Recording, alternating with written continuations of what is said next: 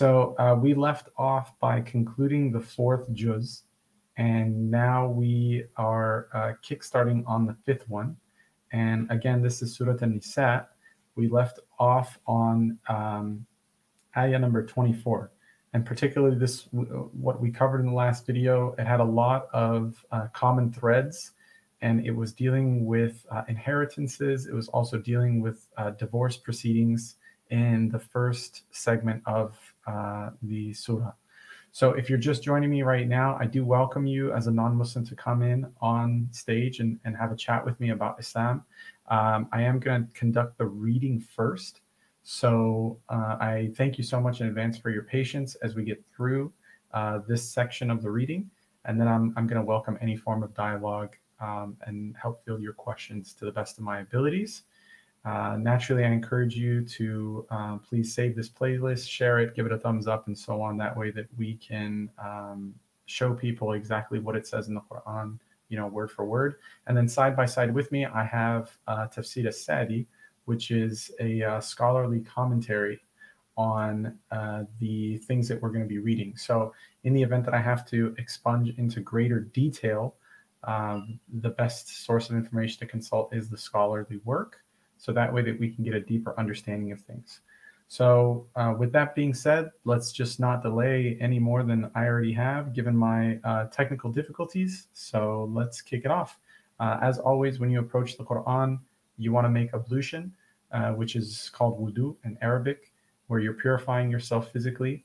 And then the second thing is to make your intentions pure, to seek knowledge from Allah subhanahu wa ta'ala so that He can open up your mind and open up your heart. So make that niyyah, which is that intention.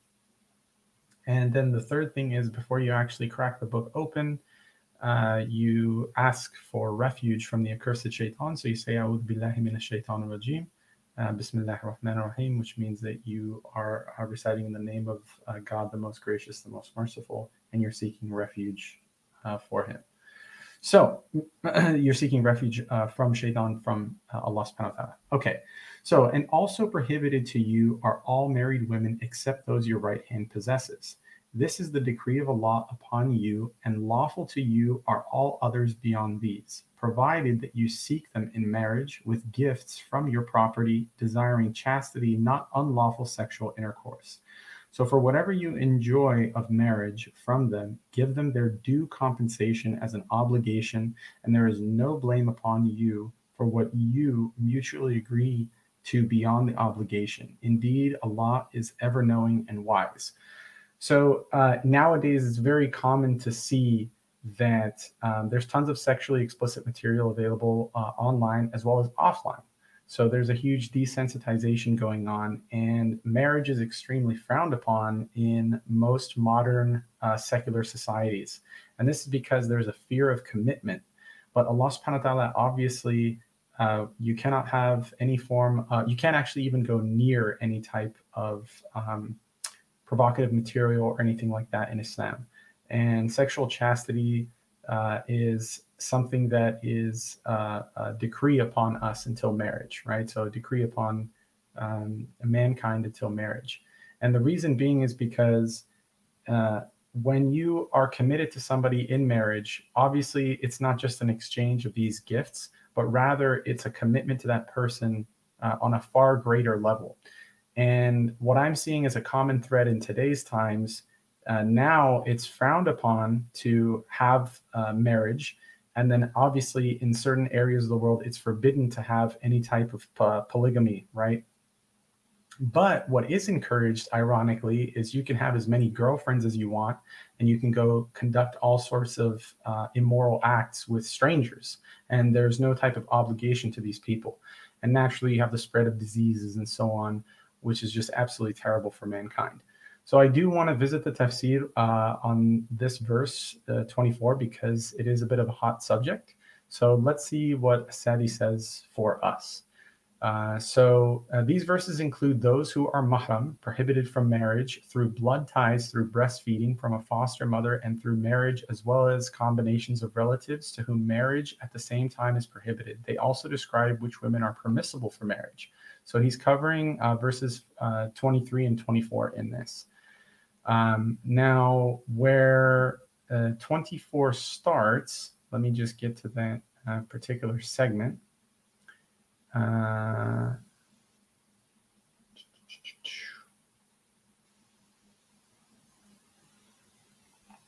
Okay. Let's see where he begins. Okay. Here we go, I believe. Let me just verify really quickly because he touches up on 23 and we covered that yesterday. So I want to make sure that I'm not doubling down on the 23rd verse. Okay, so he says, also prohibited for marriage are women already married. That is those who have husbands. It is prohibited to marry them so long as they are still married, unless they are divorced and have completed the state of the state of iddah. Except any slave girls you may own. That is those who have been captured in war.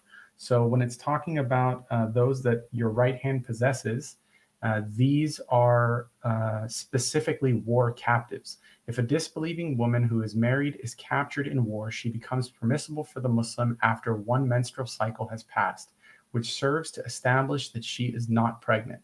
But if a married slave woman is sold or given, her marriage is not invalidated because the second owner is the same person as the previous owner, and because of the story of Barira, when the Prophet ﷺ gave her the choice.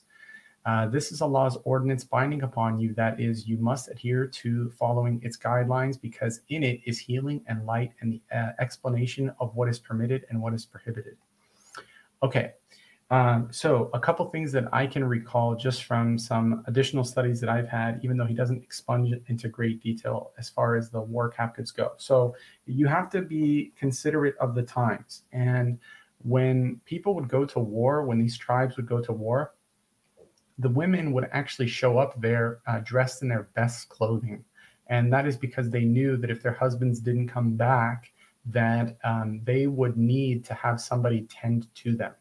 And when they were captives, there would be an exchange, right? So there is a treatment of captives and a treatment of slaves or indentured servants in Islam, which is very strict, meaning that you have to provide them the same quality of clothes, the same quality of food, the same living conditions. You have to provide them with an education. They also have rights such as property. They have rights of votes and so on. So it's not just like, slavery that you would think of in today's time. Now, excuse me, not in today's time, but in the slave trade, in what you would think of like the African slave trade.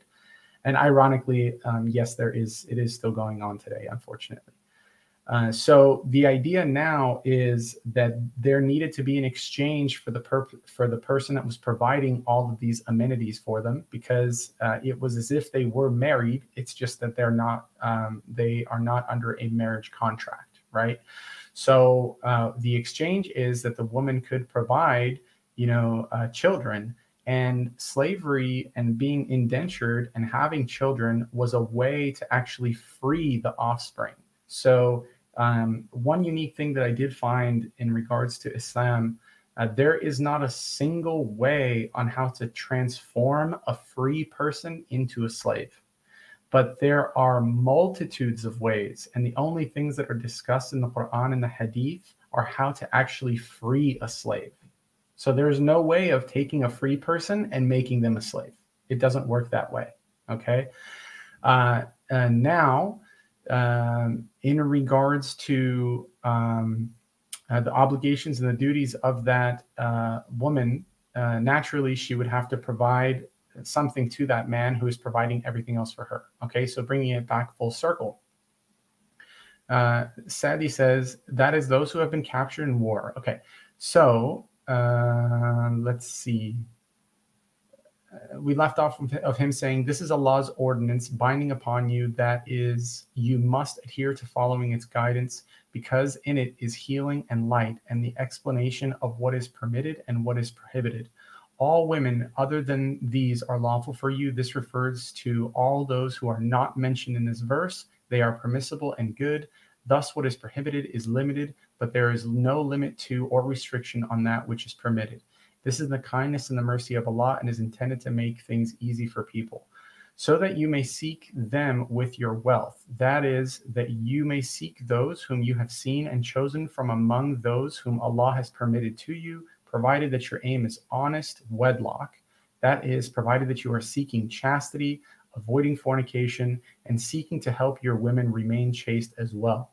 Not fornication. The one who commits fornication is not keeping his wife chaste because he is fulfilling his desires in a prohibited manner, so his desire for permissible sex is weakened, and thus he is failing to keep his wife chaste.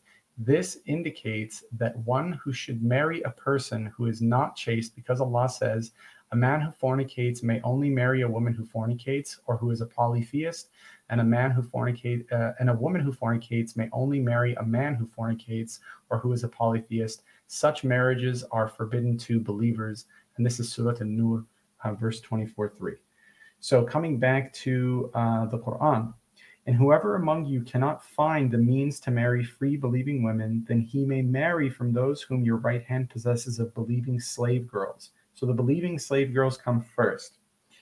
And Allah is most knowing about your faith. You believers are of one another. So marry them with the permission of their people and give them their due compensation, which is mahar, according to what is acceptable.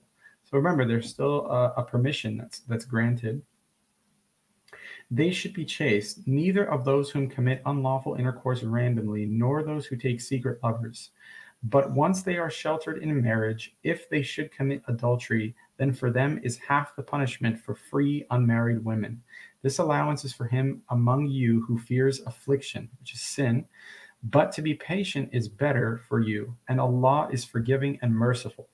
Allah wants to make clear to you the lawful from the unlawful and guide you to the good practices of those before you and to accept your repentance. And Allah is knowing and wise. So again, there's conditions, there are restrictions on how you treat these indentured servants, how you elect to marry them, what are your intentions. You're going to be held accountable to all of these things, okay? So if you have some type of private agenda or something like that, it's not going to fly. Allah wants to accept your repentance, but those who follow their passions want you to digress into a great deviation. Okay? And Allah wants to lighten for you your difficulties, and mankind was created weak. O you who have believed, do not consume one another's wealth unjustly, but only in lawful business by mutual consent, and do not kill yourselves or one another. Indeed, Allah is to you ever merciful. So here we have strict warnings both on wealth consumption and how we engage with one another to not cause harm, and also to prevent any unnecessary death. And whoever does that in aggression and injustice, then we will drive him into a fire. And that for Allah is always easy. So remember, when you have something as severe as killing, then Allah subhanahu wa ta'ala reinforces it with a stern warning saying that whoever commits these types of injustices or acts of aggression, then for him is the fire, and that for Allah subhanahu wa ta'ala is easy. If you avoid the major sins which you are forbidden, we will remove from you your lesser sins and admit you to a noble entrance into paradise. And do not wish for that by which Allah has made some of you exceed others. For men is a share of what they have earned, and for women is a share of what they have earned. And ask Allah of His bounty. Indeed, Allah is ever of all things knowing. So here's the thing: there's always a push for like the equality between men and women, and the reality is we are made different. We think differently. We are not equal on very many levels. With respect to the piety and our status with Allah subhanahu wa ta'ala, that is a manner that we will be judged with equally. However, a woman has duties that's different than a man, and likewise vice versa. So a man has to uphold his duties and remain pious and conduct all of the restrictions that are put on him and all the conditions that are put on him, and likewise same too for the woman. And for all we have made heirs to what is left by parents and relatives, And to those whom your oaths have bound to you, give them their share. Indeed, Allah is ever over all things a witness. So if you've got an oath or a promise to somebody, you better keep it. Men are in charge of women by right of what Allah has given one over the other and what they spend for maintenance from their wealth. And I'm definitely going to check up the tafsir on this one. And the reason being is because it's yet again another hot subject. So hopefully we can have some additional details by Asadi. To my understanding and my own personal reflection, when it comes to being in charge of a woman, you're basically a guardian. So you have obligations to provide for them. You have obligations to protect them. You have obligations to, similarly to how there needs to be a leader in the house. This is the responsibility of a man. Now, that doesn't mean that you can't sit with your wife and have a conversation with her and respect her feelings and respect her wishes, because women are elevated in Islam to an extremely high status. I mean, the very chapter that we're reading is titled The Women. Okay, there's no such thing as the man or the men in the Quran.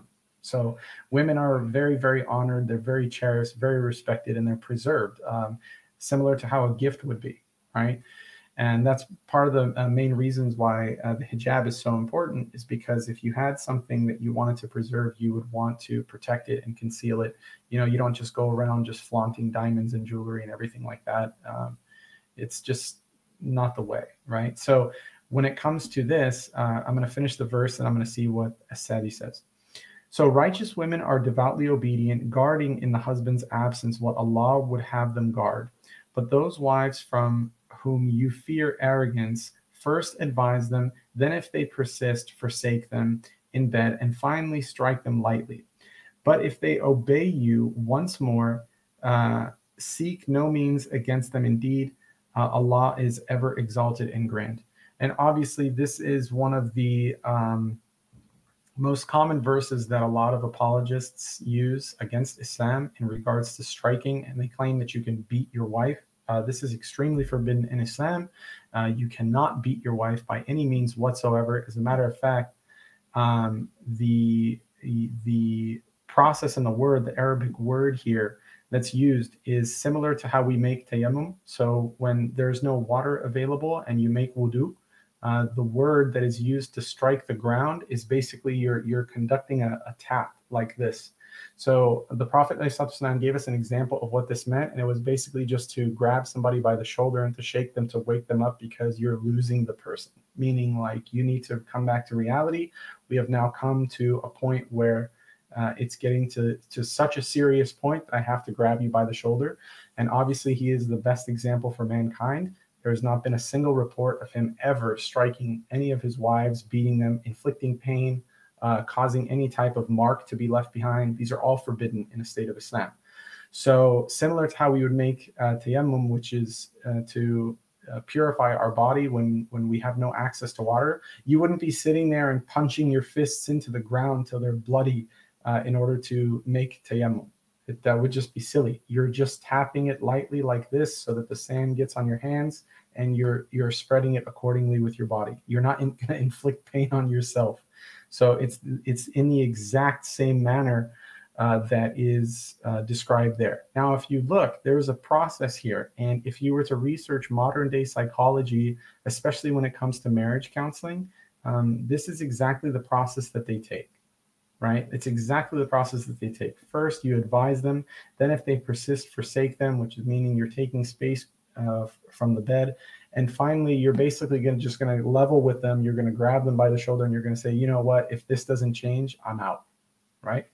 So let's see what Asadi says. So here Allah tells us that men are in charge of women. That is, they are in charge with regard to making sure that they are doing their duties towards Allah by keeping up with the obligatory duties and restraining them from committing evil. Men are obliged to make sure that their women, adhere to that. They are also in charge of them in terms of spending on them, clothing them, and providing accommodation to them. Then he states the reason why men are in charge of women is because Allah has made one of them excel the other, and because they spend of their wealth on them. That is because of the superiority of men over women. Men are superior to women in many ways. For example, positions of political authority are only for men, as is prophethood and messengerhood. Moreover, men are singled out to the exclusion of women for many acts of worship, such as jihad, which in this case, obviously, it's talking about the military jihad, but there's other forms of jihad, such as jihadatun nafs, which is taking care of your own self and purifying your own spirit, fighting up against your own nafs so that it's not conducting bad deeds. So obviously this is talking about the jihad when it comes to fighting, and Eid and Jum'ah prayers. So these are all obligations on men, and women do not have these types of obligations. It is also because of what Allah has bestowed exclusively on them of wisdom, mature thinking, patience, and perseverance, the like of which women do not have. And I can see why this is relevant, especially because of the emotional fluxes that women have, particularly in regards to hormonal changes when it comes to their monthly cycles, as well as what their responsibilities are in regards to maintaining the household, protecting, cultivating children, educating children, and so on. If you happen to have a kid, then you'll know exactly what I'm talking about, but it's very easy to lose your mind. So the idea is now that you are being protected and preserved from being involved with other critical things. Rather, you have a specific dedication that's sent over to you. Men also have the exclusive obligation of spending on their wives. Moreover, there are many types of spending that are demanded exclusively of men, by which they are distinct from women. Perhaps this is the reason why Allah says, and because they spend of their wealth on them. No mention is made of those on whom they are to spend so as to indicate spending in a general sense. Thus, it is known that a man is like a guardian and a master to his wife, and she is like a servant to him. Therefore, his role is to do his duty towards which Allah has put him in charge of. The woman's role is to obey her Lord and obey her husband. Hence Allah says, therefore the righteous women are obedient to Allah and guard in their husband's absence what Allah would have them guard. That is, they obey their husband even in their absence. The wife guards her husband with regards to herself and his wealth, as because Allah has enjoined upon them to guard themselves, and He has guided them to that. They could not do it without His help, because the human soul is inclined towards evil. But whoever puts his trust in Allah, He will suffice him and take care of everything that worries him of his religious and worldly affairs. So remember, our point of reference is Allah subhanahu wa ta'ala and the commandments that He put down. Meaning that when a woman is obeying when a woman is obeying her husband, that husband, if he's following the rules of Allah subhanahu wa ta'ala and the laws of Allah subhanahu wa ta'ala, in doing so, the woman is actually obeying Allah subhanahu wa ta'ala. So what that tells me on my personal reflection is that if you have a husband who is following Islam in the manner that it is intended to be followed, never will he put her in a position of harm. Never will he put her in a position where she is feeling some type of like envy or jealousy or something to that extent, with him doing shady things.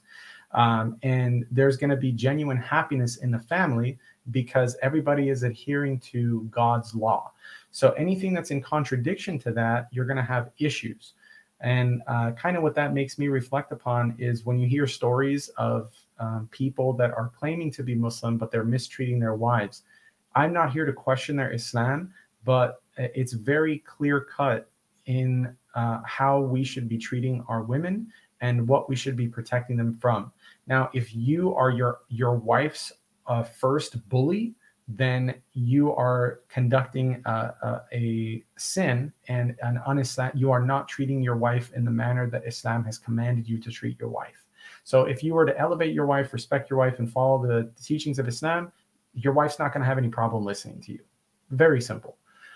As for those women on whose part you fear defiant disobedience, that is, their refusal to obey their husbands, such as disobeying them in word and deed, in that case, a husband may discipline his wife, starting with the mildest of measures. First, admonish them, that is, explaining the rule of Allah with regard to obedience and disobedience to the husband.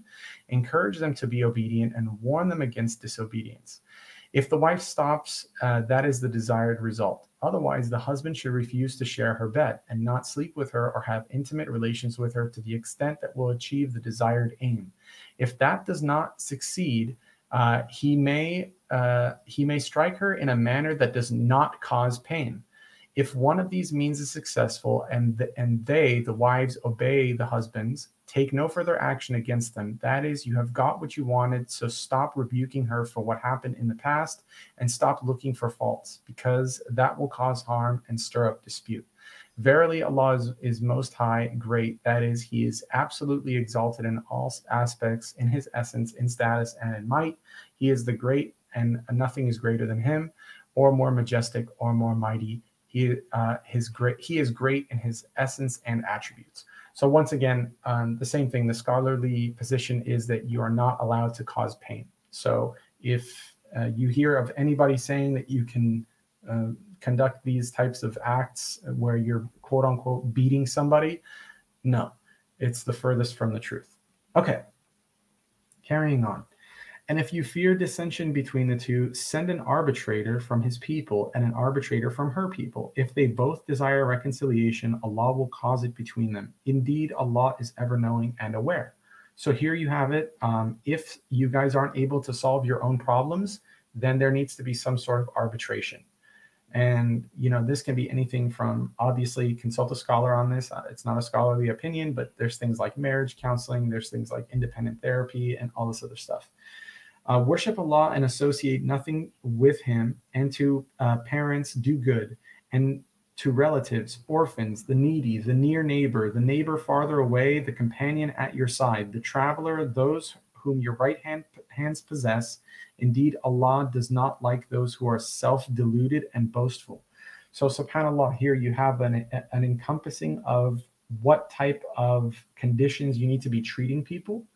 And you have all of the key people basically within your immediate sphere of influence, beginning with parents.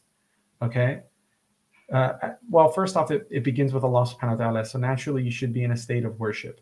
And then you should be obedient to your parents, do good, treat them well, and to relatives, orphans, the needy, the near neighbor, the neighbor further away, the companion at your side, okay, the traveler, and those whom your right hands possess. So meaning even in the indentured servitudes, they must be treated with kindness. So you can't be going around striking people randomly, or all this stuff that you hear on the streets. The Quran is very clear on that. And obviously Allah subhanahu wa ta'ala has given you plenty of warnings, along with the conclusion of just this one particular verse saying Allah does not like those who are self-deluding and boastful. So if you're out there and you're trying to, make up your own rules and do your own thing, it's not a good look for you. Who are so those people that are self-deluding and boastful, who are stingy and enjoin upon others people's stinginess and conceal what Allah has given them of his bounty. And we have prepared for the disbelievers a humiliating punishment. So again, if you're somebody who disbelieves in these rules, disbelieves in treating people kindly, including your spouse and strangers and those who your right hand possesses, there's a humiliating punishment waiting for you. And also those who spend of their wealth to be seen by the people and believe not in Allah nor in the last day. And he to whom Satan is a companion, then evil is he as a companion.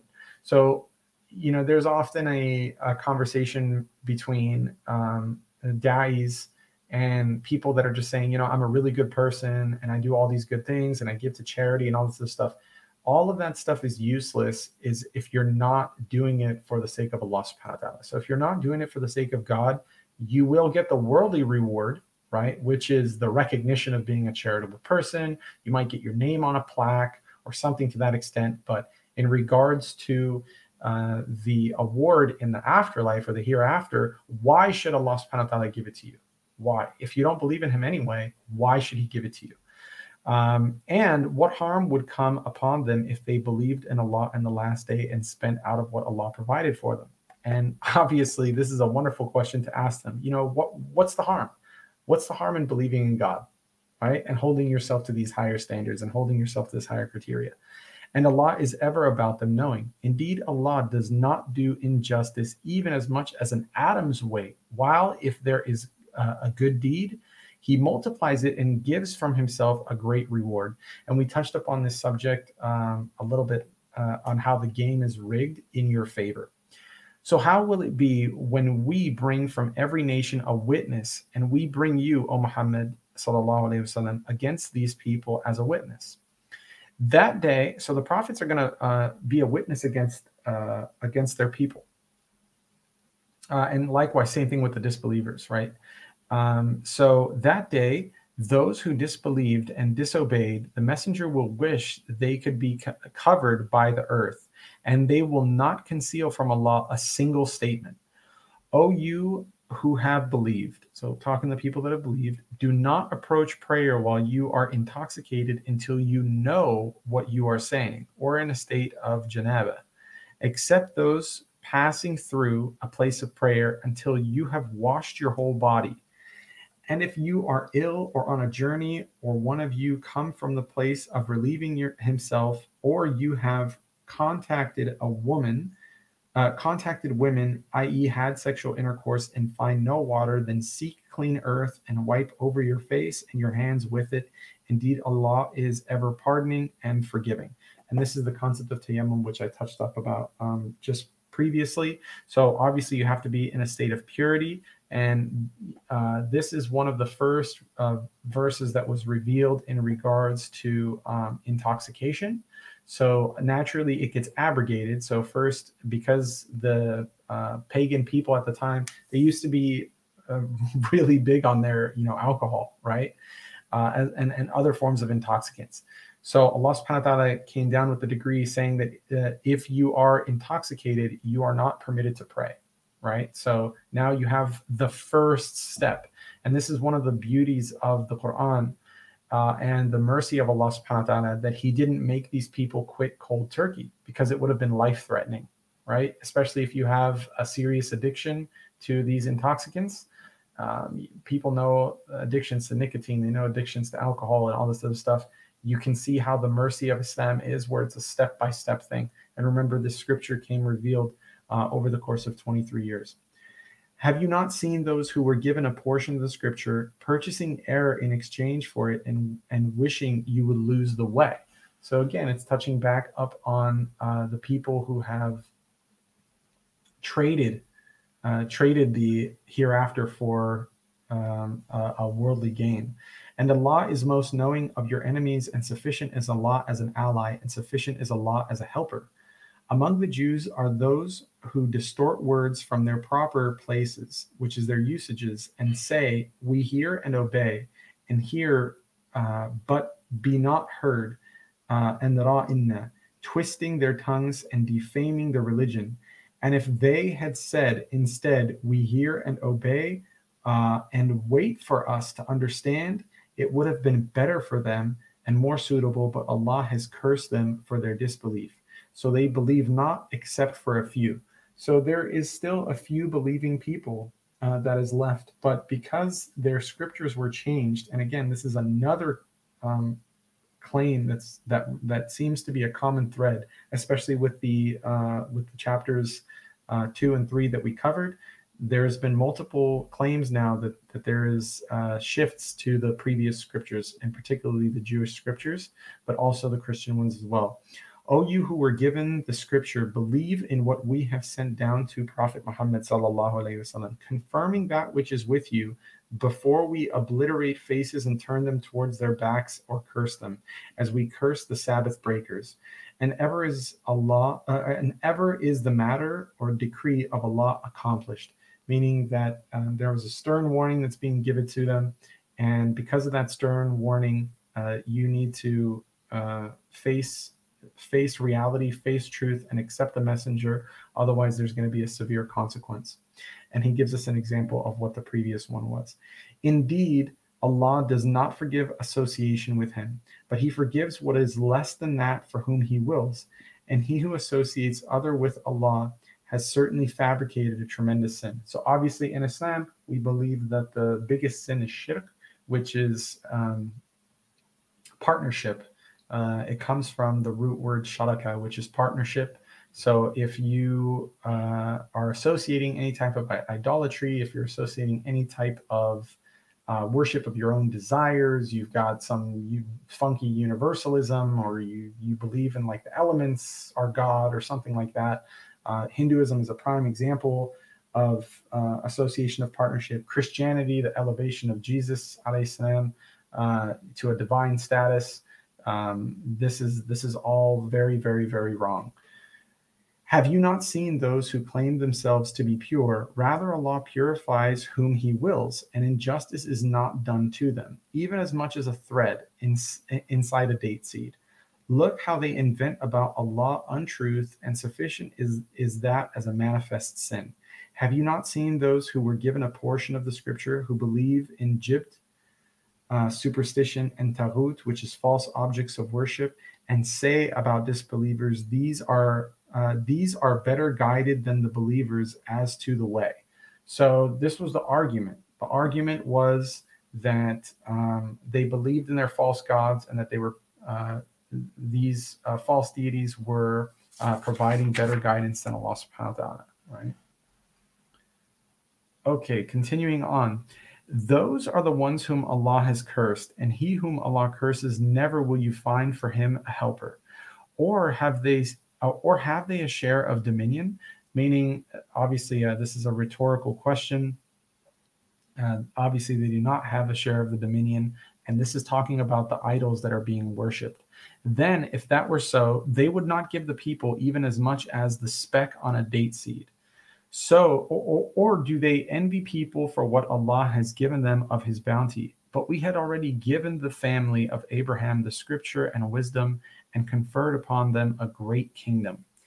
And some among them believed in it, and some among them were averse to it, and sufficient is hell as a blaze. Indeed, those who disbelieve in our verses, we will drive them into a fire. Every time their skins are roasted through, we will replace them with other skins, so that they may taste the punishment. Indeed, Allah is ever exalted in might and wise.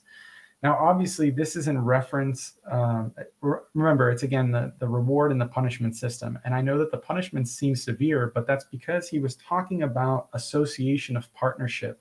And remember, from an Islamic standpoint, that's the worst sin that you can commit. So with that Islamic position, you're obviously going to have an example of just how severe the punishment is. Please, if you would just reflect on yourselves and reflect on this, the creation of Allah subhanahu wa ta'ala, you will come to recognize that the creator does exist. And I encourage you to take a copy of the Quran. I'm happy to send you one so that you can read this yourself and personally reflect on it in your alone time. Indeed, let's carry on. But those who believe and do righteous deeds, we will admit them to gardens beneath which rivers flow, wherein they abide forever. For them therein are purified spouses, and we will admit them to deepening shade. So here is on the contrary. On the contrary, if you do believe in me, I'm going to give you some of the best rewards possible, and even more things that you can't even think of. Okay? And how simple of a thing is it to just believe in God? Now it's about figuring out who your creator is and recognizing that Islam is the way to him.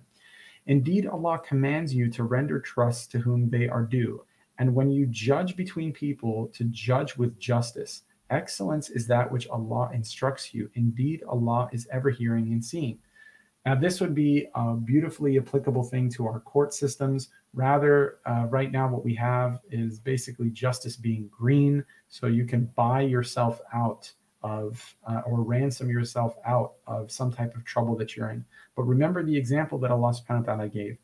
Allah subhanahu wa ta'ala gave the example of disbelievers coming on the day of judgment and offering the world's weight in gold for ransom. But you're not going to be able to ransom yourself out. Okay? O you who have believed, obey Allah and obey the Messenger and those in authority among you. And if you disagree over anything, refer it to Allah and the Messenger if you should believe in Allah and the last day.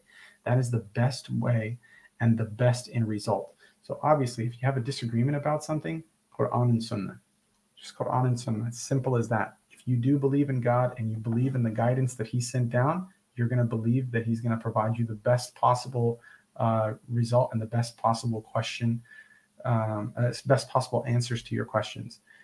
Have you not seen those who claim to have believed in what was revealed to you, O Muhammad sallallahu alaihi wasallam, and what was revealed before you? They wish to refer legislation to Taghut, while they were commanded to reject it, and Satan wishes to lead them far astray. So this is talking about the people that are associating partnerships with Allah subhanahu wa ta'ala.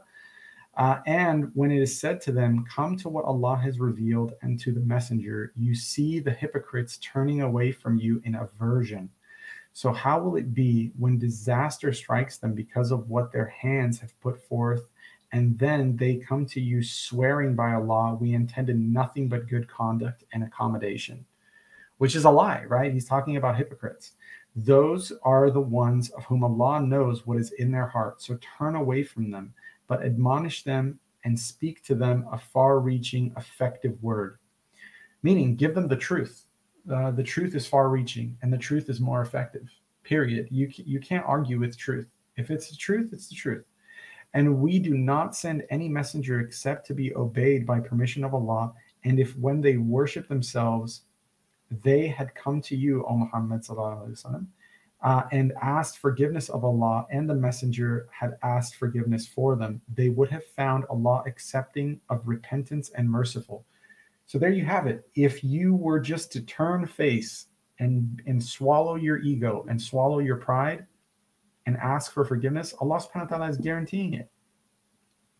But no, by your Lord, they will not truly believe until they make you, O Muhammad sallallahu alaihi wasallam, judge concerning that over which they dispute amongst themselves, and then find within themselves no discomfort from what you have judged, and submit in full willing submission.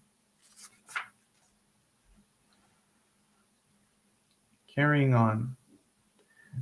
And if we had decreed upon them, kill yourselves or leave your homes, they would not have done it, except for a few of them. But if they had done what they were instructed, it would have been better for them and a firmer position for them in faith. So this is talking about a specific group of disbelievers.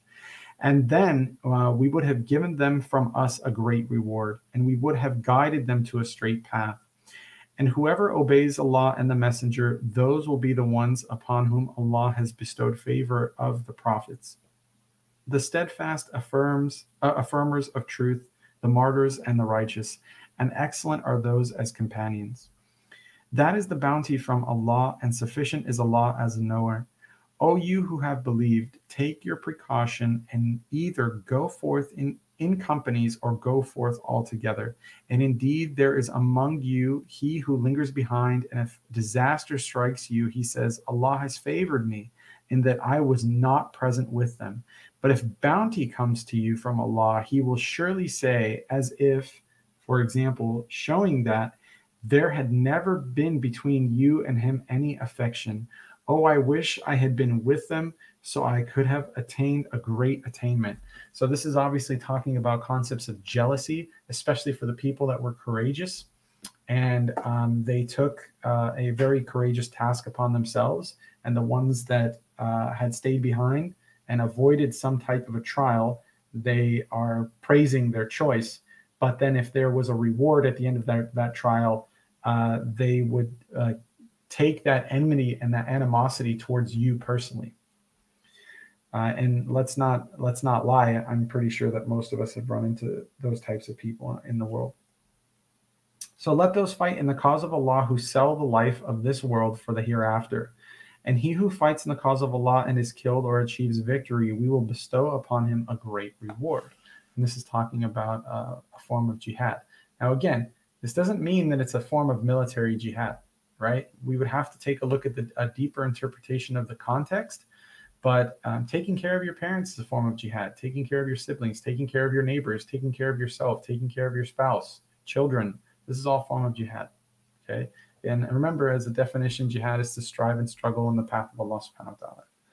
And what is the matter with you that you fight not in the cause of Allah? For the oppressed among men, women, and children who say, our Lord, take us out of this city of oppressive people and appoint for us from yourself a protector and appoint for us from yourself a helper.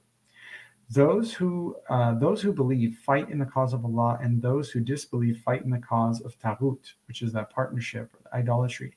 So fight against the allies of Satan. Indeed, the plot of Satan has ever been weak. And truth be told, guys, his tactic, Satan, Shaitan, Iblis, his tactic has never changed. It's just, he's just persistent.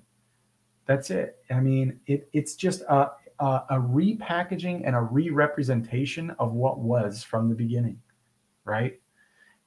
Even with Adam alayhi salam, when he told him, "Oh yeah, you definitely want to go near that tree. You know, there's something in it for you."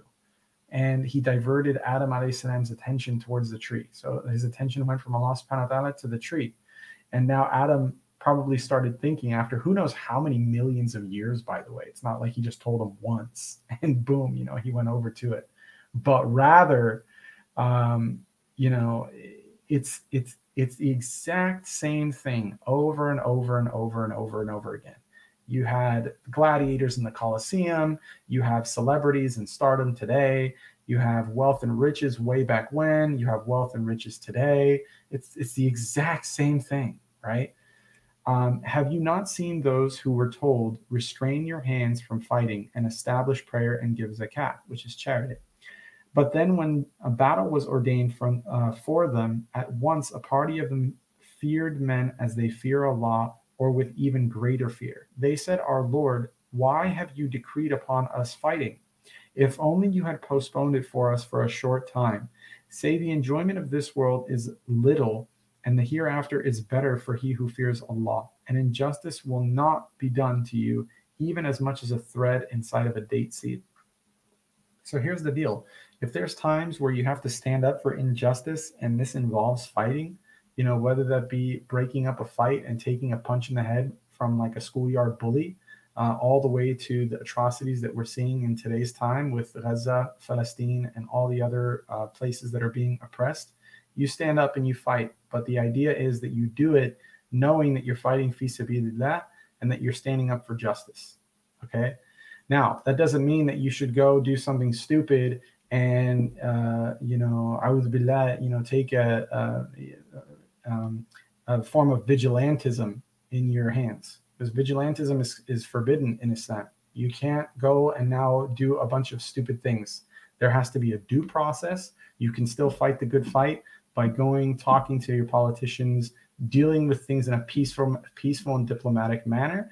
And the ones that are supposed to go out and conduct stuff from like a military standpoint, then that's going to be decided by the people that are in charge. Okay. But those people that are in charge, they need convincing to stand on the path of justice, period. Okay. So, wherever you may be, death will overtake you, even if you should be within towers of lofty construction.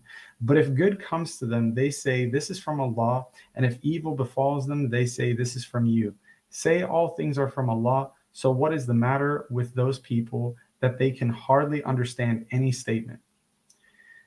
What comes to you of good is from Allah, but what comes to you of evil, O man, is from yourself. And we have sent you, O Muhammad sallallahu alaihi wasallam, to the people as a messenger, and sufficient is Allah as a witness.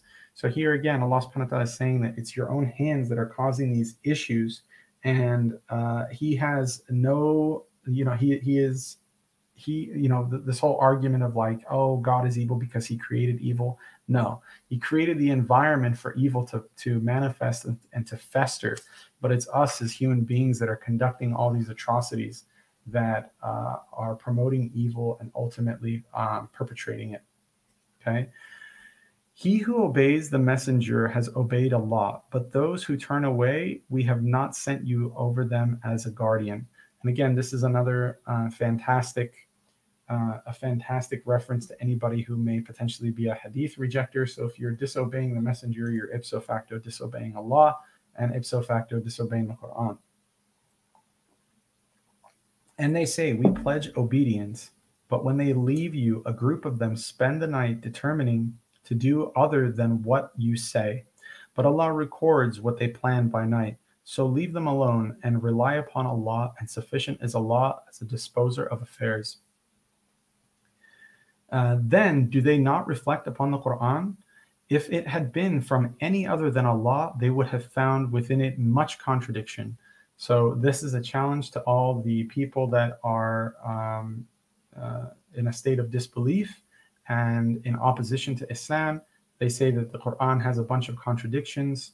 We're still waiting for those things to come up, and we've been waiting for 1400 years, and alhamdulillah, we'll be waiting until the day of judgment, and then they'll be shown the truth. And when there comes to them something which is information about public security or fear, they spread it around. But if they had referred it back to the messenger or to those of authority among them, then the ones who can draw correct conclusions from it would have known about it. And if not for the favor of Allah upon you and his mercy, you would have followed Satan except for a few. So again, there is a due process, especially when it comes to something like the Quran. You first start with the messenger, then you go to the people of knowledge. There's a due process. So you can't just come up, make these, wild accusations and then be like, oh, I found this and I read this somewhere, have no understanding of Arabic, have no understanding of the context, have no understanding of the depth and the breadth of the information on how the language was used, what was referenced, this, that, and the third. I mean, people back in the old days, they used to think that a fever was a form of magic. Okay. So like if you're sitting there and someone's just got like they're running a fever, they think that they're struck by a spell. And they used to talk like that, right? So then if you think that at first glance you're looking at something like this and you're just like, oh, there's a magician and all this other stuff.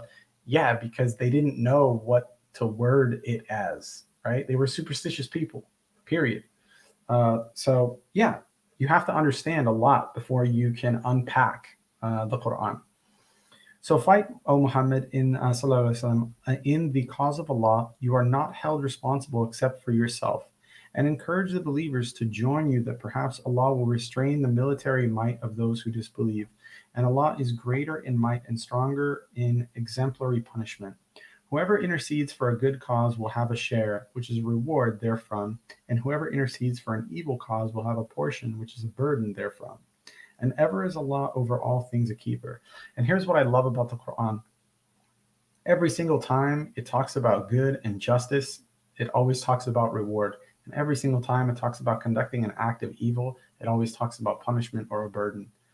I mean, I don't understand how anybody can take a look at this book and say that it is bad, or the writer slash author, the author is evil in any way, period. I mean, you just look like a fool. Okay.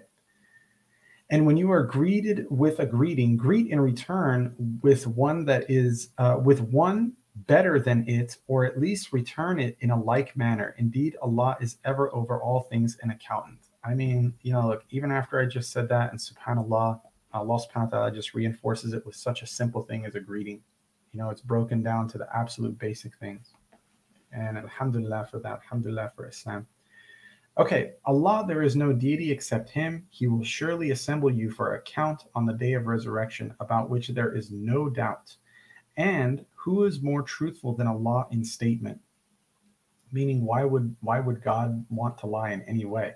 What is the matter with you that you are two groups concerning the hypocrites? While Allah has made them fall back into error and disbelief for what they earned, do you wish to guide those whom Allah has sent astray? And he whom Allah sends astray, never will you find for him a way of guidance. Meaning, again, we're reinforced with the concept that it's Allah subhanahu wa ta'ala that is the one that guides. It's not us. So if Allah chooses to take a group of people astray, in his infinite wisdom, he has chosen to do that. They wish you would disbelieve as they disbelieved, so you would be alike. So do not take from among them allies until they emigrate from the cause of Allah. But if they turn away, which is to refuse, then seize them and kill them for their betrayal, and wherever you find them, and take not from among them any ally or helper. Now, obviously, this is talking in regards to a specific context. So if it was a time of war or a time of persecution, there's going to be spies. There's going to be people that you cannot trust, right? So what we can do is, let me see if I can locate in the tafsir. Maybe it might give us a little bit of context as to what's happening here. So bear with me really quickly while I locate it. We have 87, 88, and we're on 89.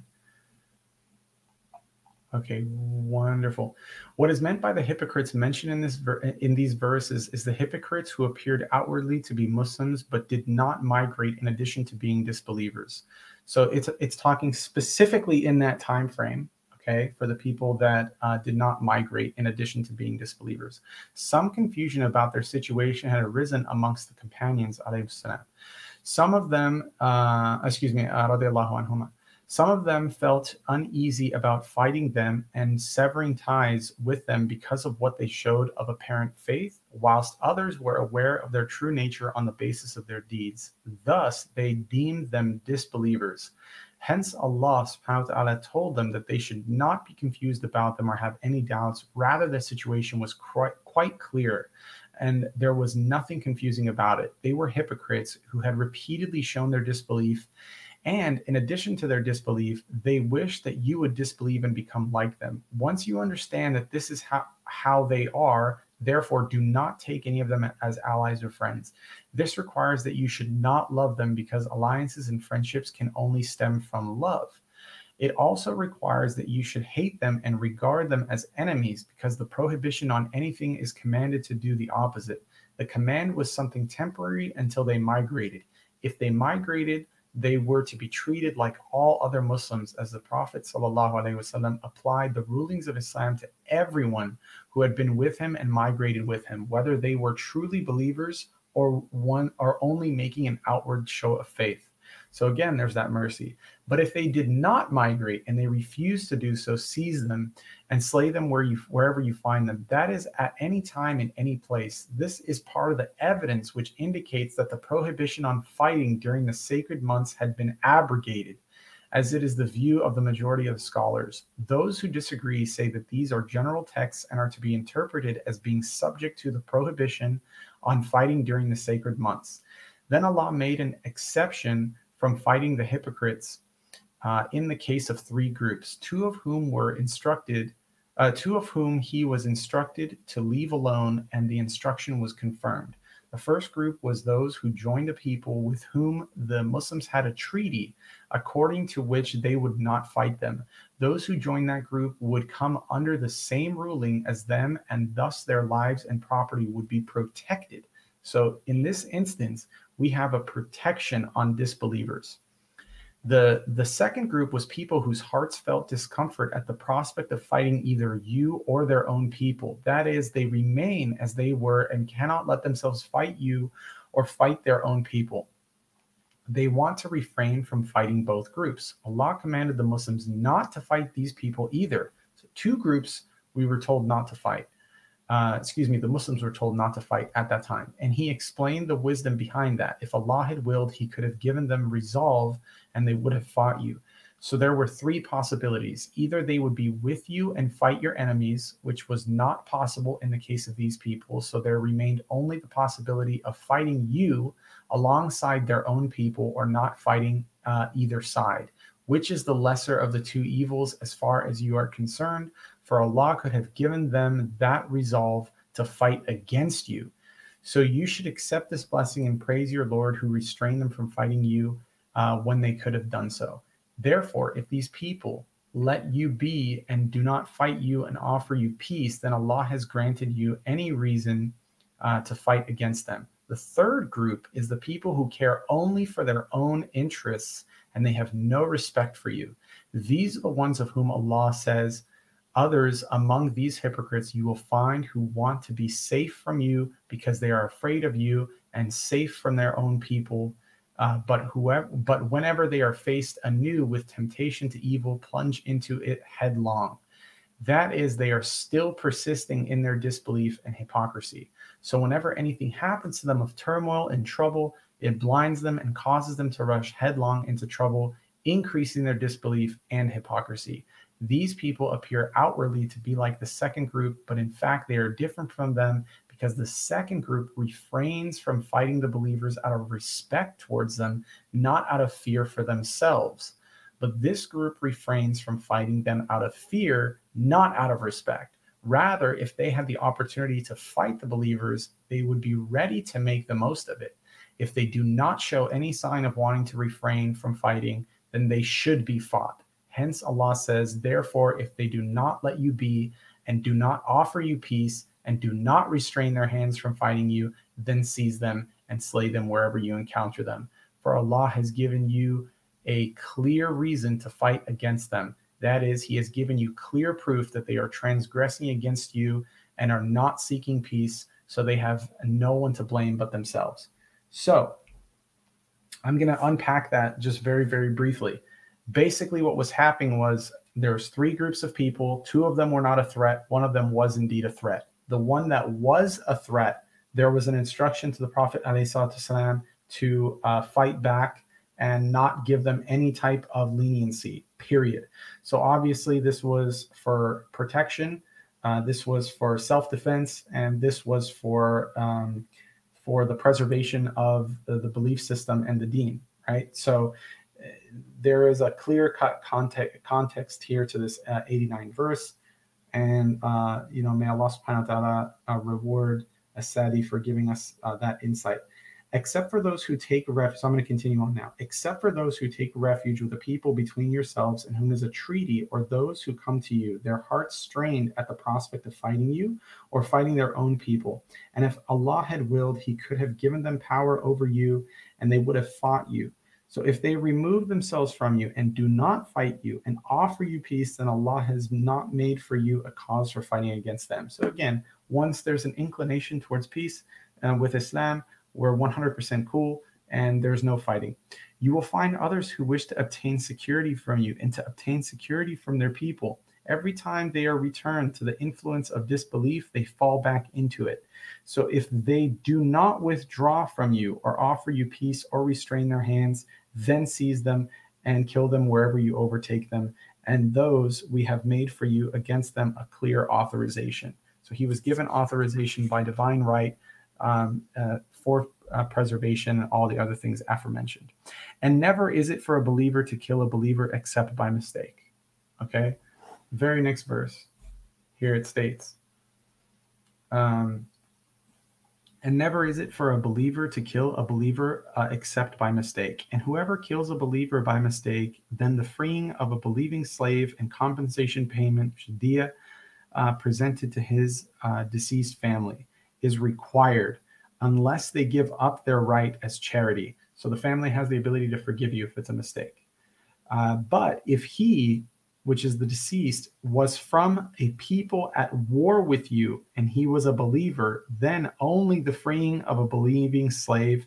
And if he was from a people with whom you have a treaty, then a compensation payment presented to his family and the freeing of a believing slave, aka friendly fire. Okay, so like if an arrow hits somebody, this is a form of friendly fire.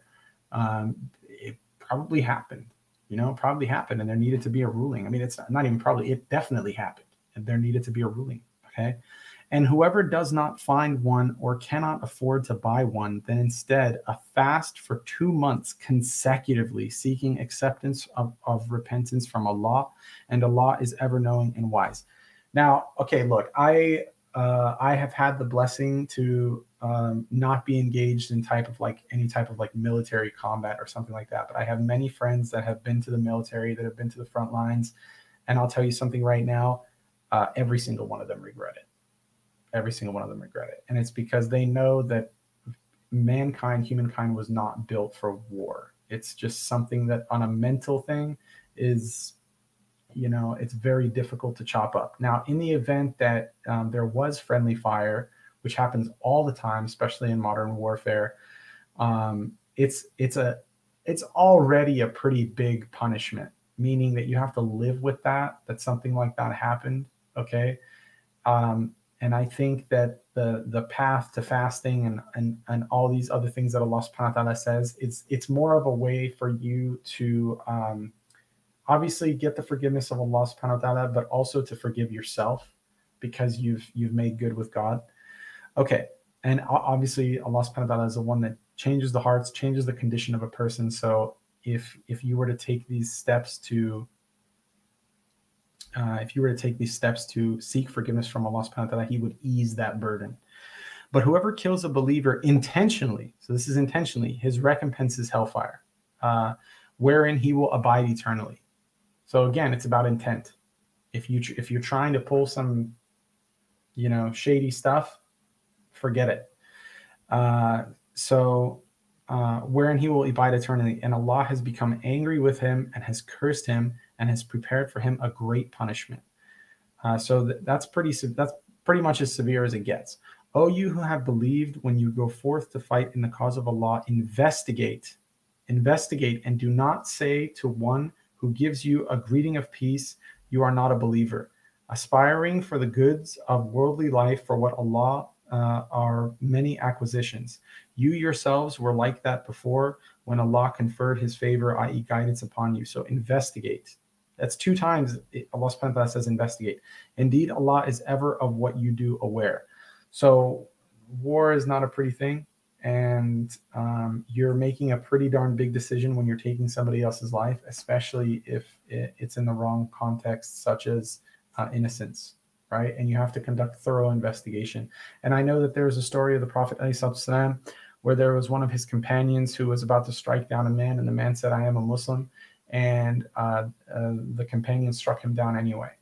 And when the Prophet ﷺ heard about this, he got extremely angry. And he said, did you know what was in his chest?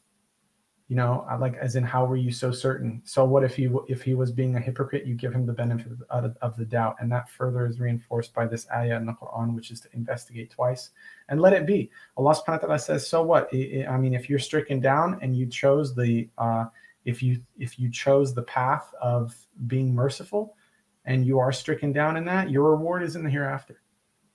Okay. Which is take the road of caution. Okay.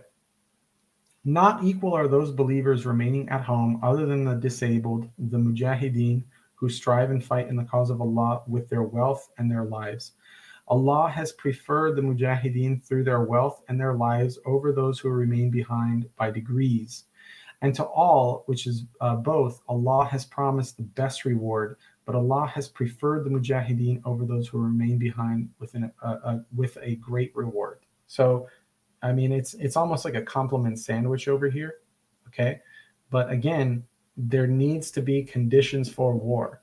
There's no such thing as vigilantism in Islam. So you can't just be like, oh, I'm going to go conduct jihad, blah, blah, blah, blah. No, it doesn't work that way, dude. You don't have the authority to do that. Degrees of high position from him and forgiveness and mercy, and Allah is ever forgiving and merciful. Indeed, those whom the angels take in death while wronging themselves, the angels will say, in what condition were you? They will say, we were oppressed in the land. They, the angels, will say, was not the earth of Allah spacious enough for you to emigrate therein? For those, their refuge is hellfire, and evil is it as a destination. Obviously, this is case specific. If somebody needs to have the ability to migrate, like all this other stuff. Okay, so just use your better judgment and kind of reflect on this stuff as we read it together, inshallah. Except for the oppressed among men, women, and children who cannot devise a plan, nor are they directed to a way. Okay, well, there you go. There's your reflection. The very next verse answers you. Okay. For those, it is expected that Allah will pardon them, and Allah is ever pardoning and forgiving. Meaning, if there's no way out, okay, and you're stuck, Allah subhanahu wa ta'ala is going to forgive you and pardon you. And whoever emigrates for the cause of Allah will find on the earth many alternative locations and abundance. And whoever leaves his home as an emigrant to Allah and his messenger, and then death overtakes him, his reward has already become incumbent upon Allah, and Allah is ever forgiving and merciful. So Allah subhanahu wa ta'ala will be indebted to you, okay? He will be indebted to you once that emigration takes place, which is a pretty cool thing, right? If there's definitely somebody that's going to give you payment, it's going to be the Almighty, right? And when you travel throughout the land, there is no blame upon you for shortening the prayer, especially if you fear what those who disbelieve may disrupt or attack you. Indeed, the disbelievers are ever to you a clear enemy. Okay, so you do have the ability to shorten your prayer. The load is lightened, meaning it's for the purposes of safety. And I know that what the companions used to do, and the Prophet ﷺ, is they would take turns. They would pray in certain ranks, and they would take turns to watch each other's backs. When you, i.e. the commander of an army, are among them and lead them in prayer, let a group of them stand in prayer with you and let them carry their arms. And when they have prostrated, let them be in a position behind you, and have the other group come forward, which has not yet prayed, and let them pray with you, taking precaution in carrying their arms. Those who disbelieve wish that you would neglect your weapons and your baggage, so they could come down upon you in one single attack. But there is no blame upon you if you are troubled by rain or ill for putting down your arms, but take precaution. Indeed, Allah has prepared for the disbelievers a humiliating punishment. Fantastic. So again, you have lightning conditions, especially if you're ill or you are here, if you are troubled by rain, so like certain type of elements or conditions, or if you're ill, you have the ability to put down your arms. But Allah subhanahu wa ta'ala says, take precaution. And again, use your better judgment. Remember, Islam is it's a thought-based religion. You don't just sit there and do things willy-nilly. So use your better judgment. Okay, Allah subhanahu wa ta'ala is constantly encouraging us. Do you not reflect? Do you not think? Do you not ponder? Do you not wonder? Take precaution, take heed. Look at this, look at that, listen to this. What about this story? What about that? He's constantly engaging the human being to think. And when you have completed the prayer, remember Allah standing, sitting, or lying on your sides. But when you become secure, reestablish regular prayer. Indeed, prayer has been decreed upon the believers, a decree of specified times. Another argument against the hadith rejectors, the Quran only people, which they're in fact Quran rejectors, is we would not know all of these specified times had it not been for the Prophet ﷺ. And do not weaken in pursuit of the enemy if you would be suffering. So are they suffering as you are suffering, but you expect from Allah that which they expect not, and Allah is ever knowing and wise. Indeed, we have revealed to you, O Muhammad sallallahu alaihi wasallam, the book in truth, so you may judge between the people by that which Allah has shown you, and do not be for the deceitful an advocate. Okay, you can't stand up for injustice, you can't stand up for deceit, because Allah subhanahu wa ta'ala is going to be the ultimate judge, and He has revealed the book in truth. So judge in truth. And seek forgiveness of Allah. Indeed, Allah is ever forgiving and merciful. And do not argue on behalf of those who deceive themselves. Indeed, Allah loves not one who is habitually a sinful deceiver. They conceal their evil intentions and deeds from the people, but they cannot conceal them from Allah, and He is with them in His knowledge. When they spend the night in such as He does not accept of speech, and ever is Allah of what they do encompassing. Meaning, when they're sitting there talking behind closed doors and having their private meetings, and having their own thoughts circulate them at night, this is you can't hide from Allah subhanahu wa ta'ala, no matter what. Okay, here you are, those who argue on their behalf in this worldly life, but who will argue with Allah for them on the day of resurrection, or who will be then their representative? So imagine, this is like a strict warning to the people that are just like shady lawyers and shady judges, and all these like people that are just protecting evil in this world. There's not going to be any of that for them in the hereafter. And whoever does a wrong or wrongs himself, but then seeks forgiveness of Allah, will find Allah forgiving and merciful. So again, the concept of mercy. And whoever earns or commits a sin only earns it against himself, meaning you're not going to be obligated for somebody else's sin. And Allah is ever knowing and wise. So here's a key difference between Islam and Christianity. Christianity believes in an original sin that was conducted by Adam, and that this sin was passed down, and now you have these women are going to bear the pain of childbirth, and men are going to sweat in the fields, and all this other stuff. In Islam, it doesn't work that way. You're not responsible for any actions other than your own. You don't have things like your father or cousin or somebody like that. You can't do any type of substitution or anything like that. And alhamdulillah for that. But whoever earns an offense or a sin and then blames it on an innocent person has taken upon himself a slander and manifests sin. So this is very interesting. Meaning that if you were to, or again, this is my understanding of it, if you were to commit a heinous act, okay, and somebody's innocence was taken away by you committing that act, meaning you had inspired them to commit the act now, then you have now taken upon the manifestation of that sin. So we have, stories of the past of, I think it was Qabil who was the first murderer. Okay. And now because he inspired that act, there is a portion of murder that is attributed to him now. Okay. Meaning he was the first one to commit something like that. And he manifested that. Now anybody who commits murder, there's a portion that's going to be attributed to him. Not the individual's actions. And this is the key difference. Not the individual's actions. Rather, it's the manifestation of thereof. Okay. So what we can do is we can visit the tafsir really quickly, and we can see if we can gain some additional insight from that. So let's see. This is ayah number 112. And we'll see if Asadi is able to give us some additional insight.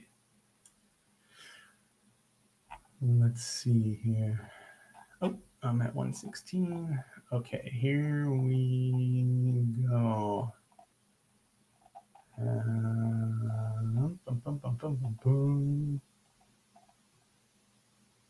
15. Okay, so it's a long segment. So he's commenting between 105 to 113. So bear with me really quickly while I just quickly locate the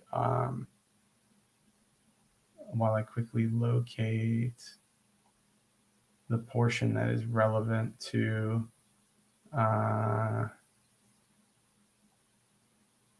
what's relevant to us. So I think here it is. Then Allah says, yet whoever does evil or wrongs his own soul, but thereafter asks Allah for forgiveness, will find Allah oft forgiving and most merciful.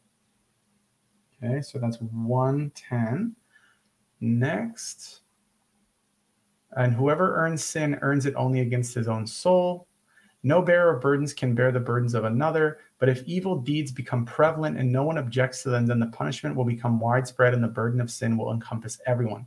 That does not contradict the ruling of this verse, because the one who fails to object to and denounce sin as is required to do so has earned the sin. This highlights the justice and wisdom of Allah, for he does not punish anyone for the sin of another, nor does he mete out a punishment any greater than which is befitted to the sin. Hence he says, Allah is all-knowing, most wise. That is, he is in perfect knowledge and perfect wisdom. By his knowledge and wisdom, he knows about the sin and what results from it. Okay, here we are. But whoever commits an offense, that is, commits a major sin or a sin that is a lesser sin, then blames it on an innocent person, that is, he accuses someone else of this sin that he committed, who is innocent of that, even though he may have committed other sins, will bear the guilt of slander and manifest sin. That is, he has taken upon himself the burden of accusing an innocent person and of manifest sin. So two things, accusing an innocent person and the manifest sin. This indicates that this is false accusation is a major sin that incurs punishment. That is because he has combined a number of evils. He has incurred a burden of sin. Then he accused one who did not do it of doing. Excuse me. Then he accused one who did not do it of doing it. Really interesting kind of phraseology right there. But basically, you're accusing someone of something they didn't do. Then he uttered a foul lie by declaring himself innocent and accusing an innocent person. Then that led to punishment in this world, which was warded off from the one who deserved it and was carried out on the one who did not deserve it. It also led to people talking about one who was innocent. And there are other evil consequences. We ask Allah to keep us safe from them and from all evils. Okay, so the position that he's taking is because that person got away with it in this world, now it has to come back full swing. Okay, all right. So carrying on. Bismillah. And if it was not for the favor of Allah upon you, O Muhammad, and his mercy, sallallahu alaihi wasallam, and his mercy, a group of them would have determined to mislead you, but they do not mislead except themselves, and they will not harm you at all. And Allah has revealed to you the book and wisdom, and has taught you that which you did not know. And ever has the favor of Allah upon you been great. And I think we're coming very close to the end of the juz here, guys. Yeah, we are indeed very close, just a few pages. So may Allah subhanahu wa ta'ala reward you guys for your patience and time well spent, inshallah. No good is there in much of their private conversations, except for those who enjoin charity or that which is right or conciliation between people. And whoever does that seeking means to the approval of Allah, then we are going to give him a great reward. And whoever opposes the messenger after guidance has become clear to him and follows other than the way of the believers, we will give him what he has taken and drive him into hellfire. And evil is evil it is as a destination.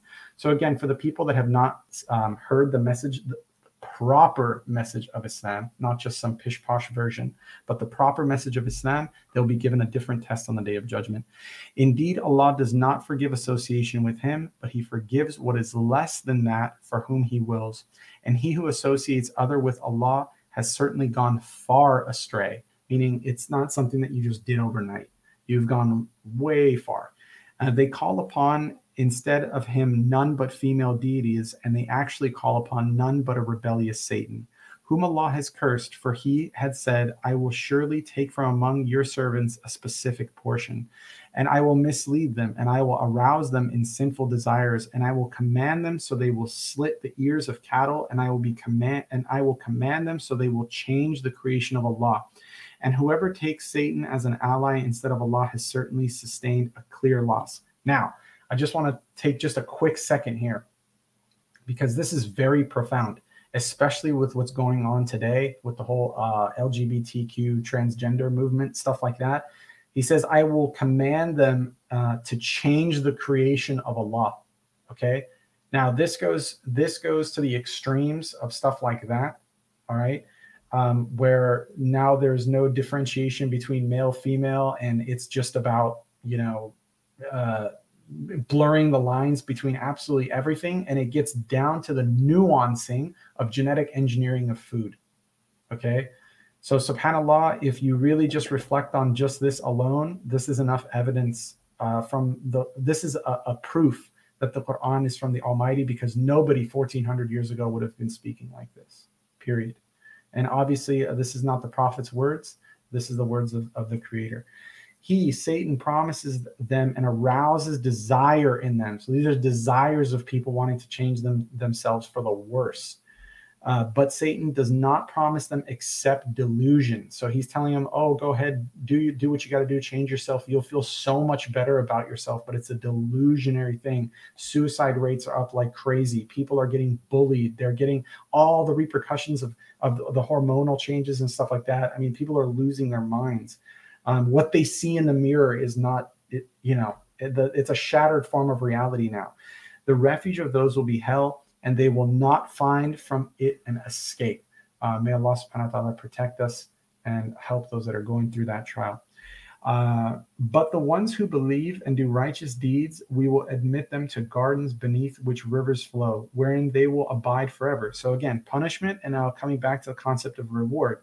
It is the promise of Allah subhanahu wa ta'ala which is true, and who is more truthful than Allah in statement? Obviously. Why would God lie? God doesn't need to tell a lie. He just says be and it is, and he alters the entire fabric of reality. God can't lie. Okay. It is paradise. I.e. paradise, is not obtained by your wishful thinking, nor by that of the people of the scripture. Whoever does a wrong will be recompensed for it, and he will not find besides Allah a protector or a helper.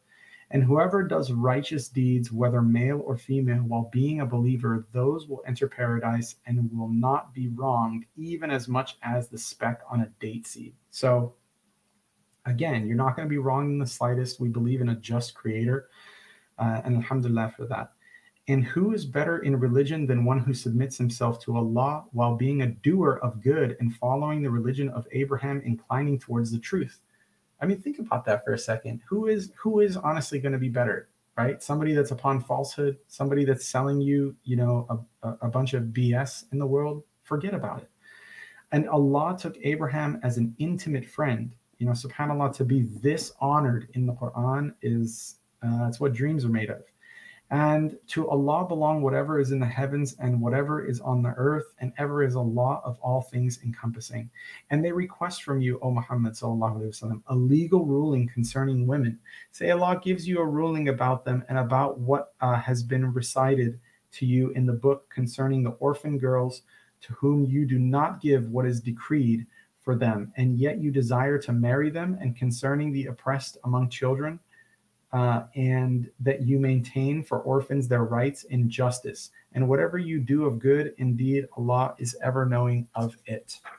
We have rules on how we treat orphans. We have rules on how they're honored and protected. All these things are a strictly protected class in Islam.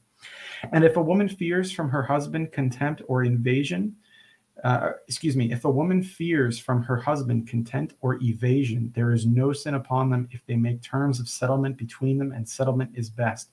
And present in human souls is greed. But if you do good and fear Allah, then indeed Allah is ever of what you do aware. So look, divorce is completely legal in Islam. Okay, it wasn't legal previously when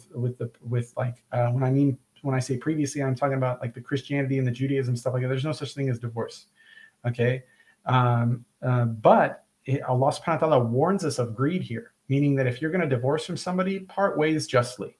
All right, remember, we have to do everything within the concept of justice. And you will never be able to be equal in feeling between wives, even if you should strive to do so. So do not incline completely towards one and leave another hanging. And if you amend your affairs and fear Allah, then indeed Allah is ever forgiving and merciful. And this also ties back to the marriage of multiple wives, because Allah subhanahu wa ta'ala tells us straight up, you will never be able to be equal in feeling between wives. So, marry one. It's the safer route, okay? But if they separate by divorce, Allah will enrich each of them from his abundance, and ever is Allah encompassing the wise. Again, Allah subhanahu wa ta'ala is the owner of all bounty. So if, you're not going to be arguing over anything else other than Allah's bounty, so don't argue over it at all. And to Allah belongs whatever is in the heavens and whatever is on the earth. And we have instructed those who were given the scripture before you and yourselves to fear Allah. But if you disbelieve, then to Allah belongs whatever is in the heavens and whatever is on the earth. And ever is Allah free of need and praiseworthy.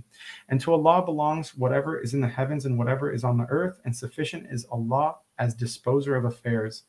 If he wills, he can do away with you, O people, and bring others in your place, and ever is Allah competent to do that.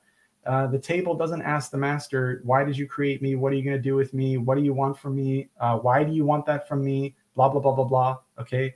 If Allah subhanahu wa ta'ala decides to get rid of his creation, so be it. There's nothing you can do. You're created. There's nothing you can do. Whoever desires the reward of this world, then with Allah is the reward of this world and the hereafter. And ever is Allah hearing and seeing. O you who have believed, be persistently standing firm in justice, witnesses for Allah. And even if it be against yourselves or your parents and relatives, okay? So here's the deal. In Islam, you have to stand up for justice to the point where even if it's going up against your own family, if you're committing injustice by siding with your family, you are committing a grave sin against the commandments of Allah subhanahu wa ta'ala. And what more beautiful thing could that be, right? Than to stand in justice even if it's against your own family. Whether one is rich or poor, Allah is more worthy of both. So follow not personal inclination, lest you not be just. And if you distort your testimony or refuse to give it, then indeed Allah is ever of what you do aware. SubhanAllah. What more beautiful thing can be said about justice? O you who have believed, believe in Allah and his messenger and the book that he sent down upon his messenger and the scripture which he sent down before. And whoever disbelieves in Allah, his angels, his books, his messengers, and the last day has certainly gone far astray. Indeed, those who have believed, then disbelieved, then believed, then disbelieved, and then increased in disbelief will never will Allah forgive them, nor will he guide them to a way. So this is talking about people that have entered Islam, okay, entered a state of submission, seen the truth, fallen out for whatever reason, okay, and then entered it back again. So Allah subhanahu wa ta'ala, by his mercy, brought them back. He brought them back. And now they chose their own desires again. And what Allah subhanahu wa ta'ala is saying here is that the pattern's not going to stop. If you're constantly bouncing back and forth and choosing your own desires and you're following emotion, you're in deep trouble, right? So never will Allah forgive them, nor will he guide them to a way. Okay? So he's just going to keep you upon disbelief. Give tidings to the hypocrites that there is for them a painful punishment. So yeah, hey, here's a gift for you. Here's a lump of coal, right? In a fancily packaged box. Those who take disbelief as allies instead of the believers, those who take disbelievers as allies instead of the believers, do they seek with them honor through power? But indeed, honor belongs to Allah entirely. It's up to Almighty God who he bestows that honor upon, whether that be, a king or someone who is a homeless person. In Islam, you can have people that lead the prayer that are street cleaners because they're so honored by Allah subhanahu wa ta'ala because of their knowledge of the Quran and their masterful and beautiful recitations. Okay? And it has already come down to you in the book, which is the Quran, that when you hear the verses of Allah recited, they are denied by them and ridiculed. So do not sit with them until they enter into another conversation. Indeed, you would then be like them. Indeed, Allah will gather the hypocrites and the disbelievers in hellfire altogether. And this is coming to the last page of the juz. Alhamdulillah, we are almost there, guys. Those who wait and watch you, then if you gain a victory from Allah, they say, were we not with you? But if the disbelievers have a success, they say to them, did we not gain the advantage over you, but we protected you from the believers? Allah will judge between all of you on the day of resurrection, and never will Allah give disbelievers over the believers a way to overcome them. Okay? So they might get temporary victories, but the lasting victory is not, they're never going to overcome.